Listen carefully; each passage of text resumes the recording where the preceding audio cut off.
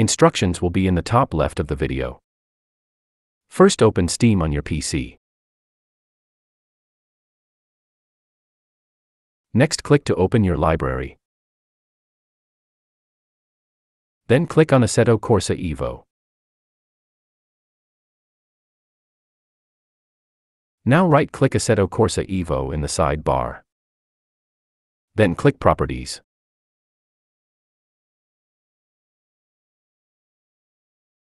Now click Betas. And enter this code or copy-paste from the pinned comment. Next, click Check Code. And then click Multiplayer Beta. Then close the Properties window and wait for the game to update. This section was sped up.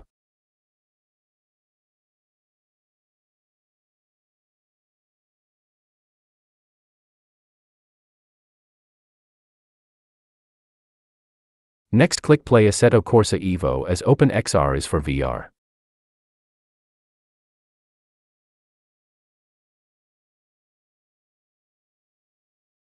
The update was successful, but wait till the end.